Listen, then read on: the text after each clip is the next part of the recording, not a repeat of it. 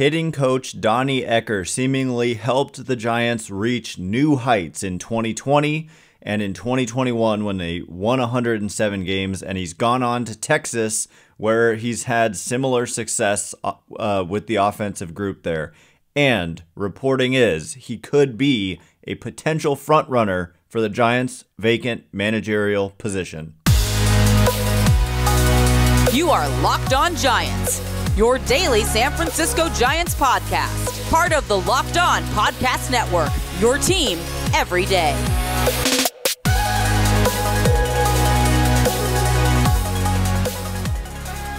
Hello and welcome to Locked On Giants, part of the Locked On Podcast Network, where it's your team every day.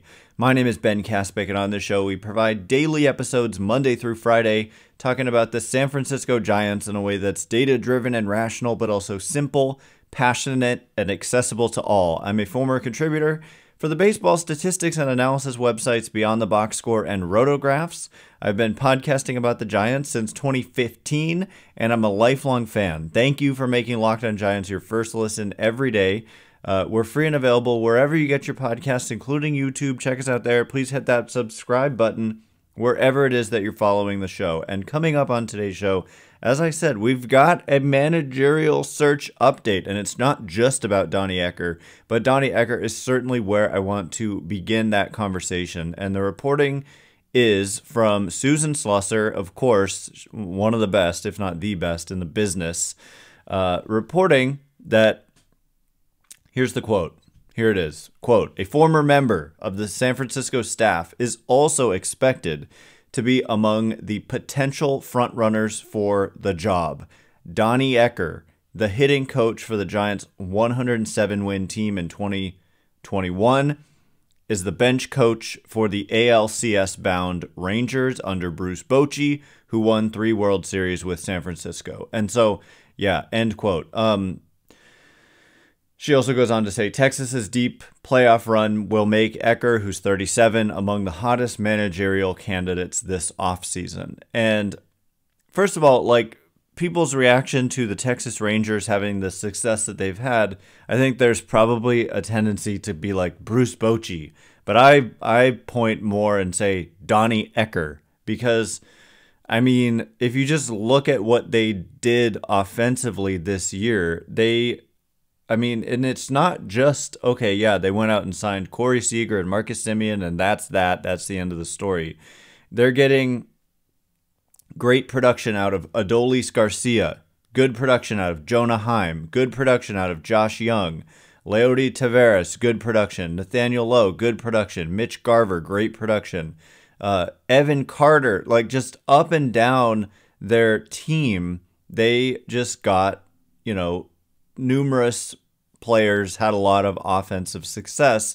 As a result, if we were to search Corey, by the way, and just like with Buster Posey and Brandon Crawford having like career years, you look at the year that Corey Seager had, phenomenal. I mean, a 169 weighted runs created plus. The dude hit 327, 390 on base, 623 slugging, and another good year from Marcus Semien. So, A, those are good signings. Wish the Giants had jumped on those players. But B, the overall team weighted runs created plus for the Texas Rangers was 114, which was 4th best in Major League Baseball. The Giants were all the way down at 21st with a weighted runs created plus of 93, meaning about 7% below average, whereas the Rangers were about 14% above average, and I don't think it's all based on personnel. So last year with the Rangers, I know they started out a bit slow, but they ended up, the Giants had a 103 weighted runs created plus. The Texas Rangers were only at 96, and Ecker was there last year, to be clear. And so maybe, you can make an argument that it took a year to took 2 years to kind of get things rolling with them, because it's not like they added major offensive pieces, and yet you saw this huge improvement. Corey Seager and Semien were signed prior to that, 2 years ago, 2022. But if you look at the Giants, kind of the same thing happened in 2020 and then 2021. Whereas 2020, they saw improvement from being really bad in 2019. And then in 2021, things just took off where the Giants had we've got to take pitchers out of the equation because they weigh the numbers down. Their non-pitcher weighted runs created plus was 115, tied with the Houston Astros for the best in Major League Baseball, and it was the best in the National League. The Giants were the best offensive team in the National League when Donnie Ecker, look, he was one of 3 hitting coaches. Justin Viele was already here under Donnie Ecker. Dustin Lind was also there, but Donnie Ecker was the 3rd piece, and he's the one who left. And my understanding is he's like the guru among them all. Maybe I'm exaggerating a bit, but the proof is a little bit in the pudding. And when we look at the Giants in 2021, it wasn't just Posey and Crawford having like the best seasons of their careers. Although let's not look past the fact that they had like the best seasons of their careers. And so is it a total coincidence, or does Donnie Ecker have some magic that he's working? And you look at Brandon Belt was 59% above average. Darren Ruff, who then fell off in a major way afterwards, was 44% above average offensively. Posey, 41% above average. Crawford, 40% above average. These are just ridiculous numbers that the Giants put up that year. Longoria, 23% above average. Tyro, best season that it was a 52-game sample for him. 19% above average. Wade, 18%. So just on and on and on, you didn't really see that many struggles. I mean, if we look at, like Jalen Davis, he had 9 plate appearances. That's not going to count. Mike Tauchman struggled when he was here. Jason Vossler struggled. Mauricio Dubon struggled. Tommy LaStella struggled, although he was closer to average than terrible. Alex Dickerson wasn't great. Blah, blah, blah. But like some of the guys at the top, it's just phenomenal. And we're seeing the same thing in Texas. And I just want to go on record and say, I think I was the first person to float this idea. And I will tell you, I floated the idea. The everydayers will back me up on this, those who heard me say it at the time. I floated the idea of Donnie Ecker being the Giants manager for 2024 before Gabe Kapler was fired. And it was after, what's his name? Greg Johnson came out and said Gabe Kapler and Farhan Zaidi will be back in 2024. I said, well, you know what? You can say that, but it doesn't mean it's set in stone. Like, you can always change your position on that. Just because you say it does not mean you have to stick to it. And it was at that time, I also said, like, will be back doesn't necessarily mean will be back in the same role. But regardless, it was around that time when the Giants were falling apart, and I just said, look, I think they need to shake things up, and they're not just going to roll back with the same leadership group. And so I sensed that a Gabe Kapler firing could be possible. And then my first idea was like, the only way you can get Donnie Ecker back, assuming he's still under contract with the Rangers for more than just this year, which might not even be true, but I assume it would be year 3. It was probably at least a 3-year contract would be my guess.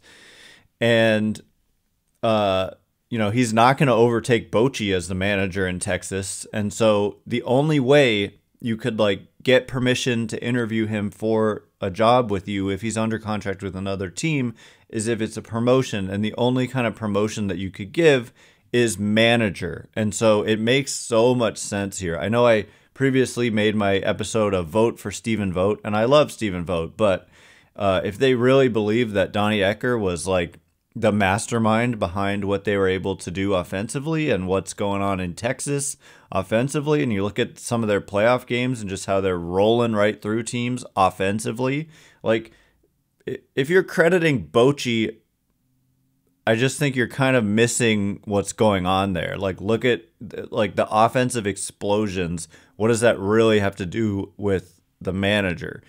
And if you're saying Donnie Ecker would be the manager, the thing is he would hire a coaching staff, and you could offer him, just like the Rangers offered him a position I had never heard of, one that I don't think ever existed before, which was bench coach and offensive coordinator. Offensive coordinator, that's not even usually a baseball position, but it meant he was in charge from major leagues to minor leagues of their offensive kind of scheme and like just development, and offer him the same position except an upgrade, manager and offensive coordinator. Boom, bang, done. So that is definitely interesting. So coming up in just a minute, there's more to get into. We're going to switch gears and get into Pete Patella, the Giants general manager, whom we haven't really seen around. He was spotted. He was spotted in South Korea. And what was he doing there? We'll get into it momentarily. And before we do, today's episode is brought to you by my favorite app and our good friends over at Sleeper. The MLB playoffs are here, which means the clock's ticking on your chance to win 100 times your cash on daily fantasy baseball. Baseball's never been more exciting than it is right now, with studs like Bryce Harper, Shohei Ohtani, not in the playoffs, but on the American League side, Corey Seager, Marcus Semien, Yordan Alvarez, Jose Altuve, just a ton of stars and a lot of playoff action. And you can just simply pick more or less on your favorite baseball stats for these players in the postseason, like home runs, hits, strikeouts, and more for up to a 100 times payout on Sleeper. Get your picks right and you could win big. What I love about the app is just how many options you have.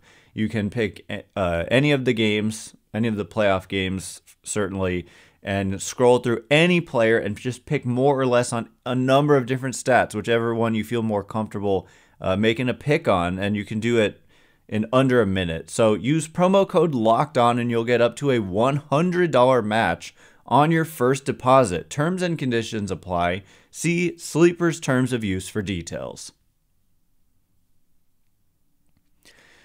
All right, as promised, more talk about this. It wasn't just Donnie Ecker that got mentioned in this Susan Slusser article, but he was the one I focused on the most because I think the other person who was mentioned maybe is less likely.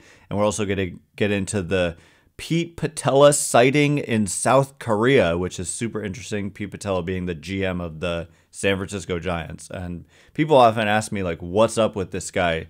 Like, he's nowhere to be seen. Well, he was just randomly seen in South Korea. So what was he doing there? I'll tell you. Thanks again for making Locked On Giants your first listen every day. Everydayers on Monday, breaking down the latest with the Giants managerial search. And we've also got a boatload of mailbag questions left over. So it's kind of a mystery bag with this big deal of a search going on behind the scenes and stuff starting to leak out. And so we'll have the latest for you on Monday. But I just want to mention in this Slusser article, the main point was that third base coach Mark Hallberg is, quote, emerging as the top in-house candidate for the team's open managerial position. The Chronicle has learned that Hallberg, who's also 37, interviewed for the job this week. The team was also expected to interview others from within the organization, including bench coach Kai Correa and former third base coach Ron Wotus, who is now a special advisor to the team. Hallberg, who is a close friend of Buster Posey from college, has a sharp mind and is calm and even-tempered, well-regarded by everyone in the organization. And then she goes on to talk about Donnie Ecker as well. But for me, I think, I don't know. I just think that Ecker is a better candidate. Without knowing Hallberg personally, I think that someone who can potentially bring you back offensively, help you, just guys weren't the same. I mean, look at Brandon Crawford, the year he had in 2021. Was it just a total fluke? It just makes me, I just don't think it is when you're looking at Belt did the same. Posey did the same. Crawford did what he did. And then down the line, Darren Ruff did what he did. And a lot of these guys just stopped playing that way after Ecker left. And then, in Texas, we're seeing similar results. And it's not just led by Marcus Semien and Corey Seager, even though those guys are doing what the stars of the Giants did, which was perform to the best of their abilities. Whereas when the Giant, Crawford was 4th place MVP in 2021, and then he became unplayable in 2023, just 2 years later. And so I don't know. I just think Ecker is a super strong candidate, and he's also from the Bay Area, as far as I know. I know he coached at like Los Altos High School or something. I need to pull up his page and reread about him, but super intrigued by Donnie Ecker. But speaking of intrigue, what the heck is the Giants general manager doing in South Korea? Well, Pete Patella, it was funny. I came across this from a tweet from Ben Likes Giants, one of my someone I follow and who follows me on Twitter. Ben, great name, who says, kind of funny that we basically hear nothing about Patella all year, and then he just randomly pops up in a KBO video. And so there's this video of this player, Jung-hoo Lee, who was having his last at bat for the Heroes, his team in the KBO. I guess on October 10th, a few days ago. And in the video, you just watch like the last at bat and him like giving a send off to the fans or whatever. And then all of a sudden the camera cuts and there's Pete Patella, the Giants general manager, just standing by himself, like clapping for Jung-hoo Lee. And so obviously the Giants are scouting Jung-hoo Lee. Okay. And so that's not like a huge breaking news. I think even just a few days ago, there was a report that came out that Patella was already there. And so I think he spent quite some time there, maybe a week or so, scouting Jung-hoo Lee, who's a center fielder, has won multiple Gold Gloves, crazy low strikeout rate. I don't know what exactly the comp would be. I'm not an expert on like looking at numbers from the KBO and translating them to what would that be in Major League Baseball. But Farhan Zaidi was asked about Jung-hoo Lee by Alex Pavlovich on a recent podcast following up on that end of season press conference. It looked like immediately afterwards they recorded a little podcast together, and Jung-hoo Lee from Korea and Yoshinobu Yamamoto from Japan were brought up by Pavlovich, and basically Zaidi indicated that the Giants do have interest in both of these players. And so Jung-hoo Lee, like I said, a center fielder who's won a lot of Gold Gloves, makes a lot of contact. I saw him play some in the World Baseball Classic. Kind of just like maybe the hit tool is really good. Maybe the power is a little bit more of a question. But one of the things Farhan Zaidi said about Jung-hoo Lee was that maybe the success of Ha-Sung Kim with the Padres makes a Jung-hoo Lee even, it kind of elevates the projection, because you saw a good player like in Korea in Ha-Sung Kim translate and become really good. You know, the defense certainly has translated. Ha-Sung Kim is just a really good player now, even though he struggled in his first season. And so it's certainly interesting that the Giants general manager is there. And just to like clear things up, Scott Harris, when he was the general manager here, he was the same way. Like, he wasn't public facing. The president of baseball operations, Farhan Zaidi, he's the one who faces the media, not all the time, but when there is media to face, he's the one who faces them. And Pete Patella just kind of is free to not have to get involved in that. And it's unfortunate. I would like to hear a different voice, but he is obviously, like, the idea that he's just not doing anything is obviously silly and ridiculous. So he's doing things. It's just not, you just don't see them. He's doing things such as traveling to South Korea for a week to scout a player who they're interested in and who's going to be posted this offseason. And I'm sure he or someone else, you know, in on Yoshinobu Yamamoto, a pitcher who's going to get probably an enormous contract from what I understand, starting pitcher. Farhan called him one of the best pitchers in the world. And he said, I know that sounds like an exaggeration, but it's not. And so when you hear that and you look at the free agent class and it's pretty weak generally, here are a couple of players who add a lot of intrigue to that free agent class. So it's kind of like, where in the world is Pete Patella? Like, where in time or where in the world is Carmen Sandiego? That's what this reminded me of. It's like, oh, it's a random KBO video, and there he is. Finally, we see Pete Patella, and it's like nobody could find him but the KBO camera crew. So I just thought that was funny and also interesting. as we get closer and closer to actual free agency. I don't know exactly when these guys are going to be posted. The posting window expanded. It used to be 30 days. I think now it's like 45 or even 60. So that's something to consider. I wish it was shorter, but I think it has gotten longer under the new collective bargaining agreement. So anyway, just thought that was interesting. So coming up in just a minute, we're actually going to switch gears and get into a few more mailbag questions. Like I said, I'm sitting on like probably 100 mailbag questions that are pretty recent. And so we're going to get through some, including which part of 2023 was the outlier for the offense, because they were good in the beginning and then they were absolutely terrible for the last several months. So what's the deal with that, and which one is the truth? So I will answer that question and maybe even more in just a minute. And before we do, today's episode is brought to you by none other than our terrific and great friends over at FanDuel. October baseball is back. Sadly, the Giants aren't in it, but it's been exciting and really fun nonetheless. And you can make your postseason debut with FanDuel, America's #1 sportsbook. Join FanDuel today, and you'll get started with $200 in bonus bets guaranteed when you place your first $5 bet. Just visit FanDuel.com/lockedon to create your new account. Then you can get in on the action from the first pitch until the final out.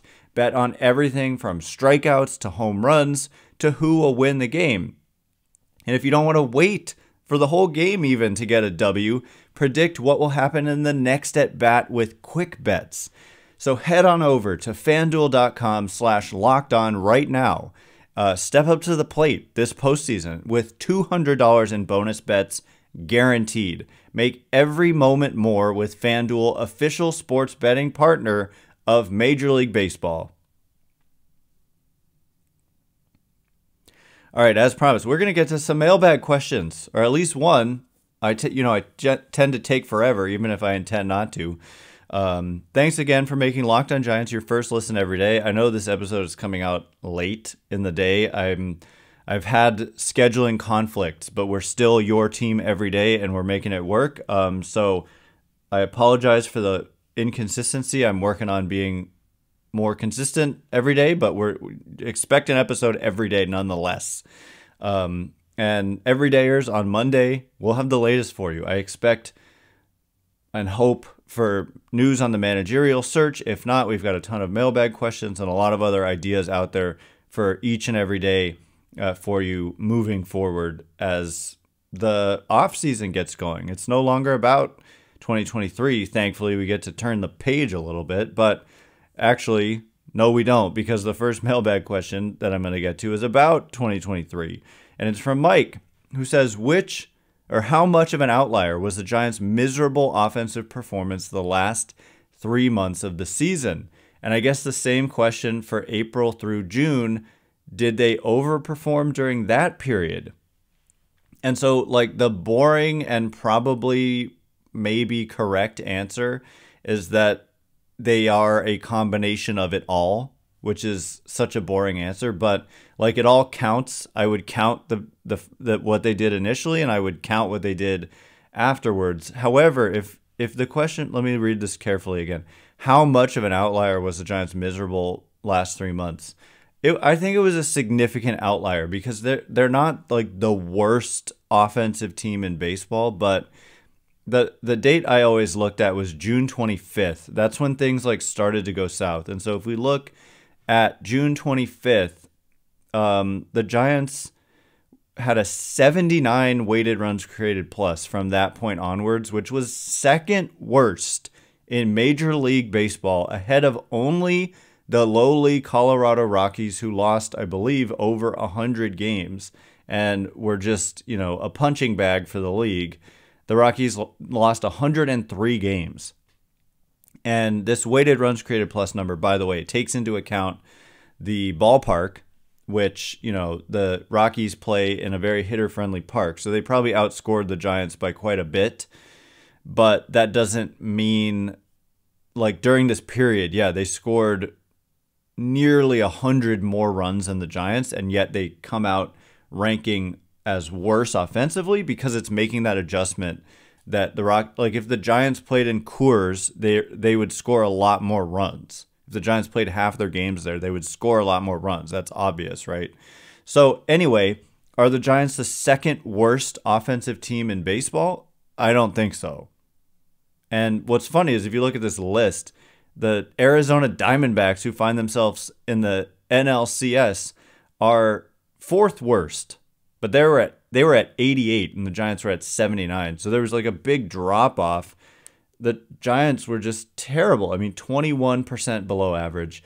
And according to offensive runs above average, essentially, about 84 runs below average were the Giants starting on June 25th. And that's covering 85 games. So that is about exactly half the season, a little more than half the season. So I think that that's a pretty significant outlier. Like if you replayed the season, I don't think that happens often. Like if you re-simmed the season 100 times or 10,000 times, I think this is a pretty low probability outcome. I would not have put money on Giants being the second worst offensive team for the last 85 games of the season. Now, if we go, it's important, I think, to follow up and say, well, what did they do before this? If we go from the start of the season through June 24th, where were they?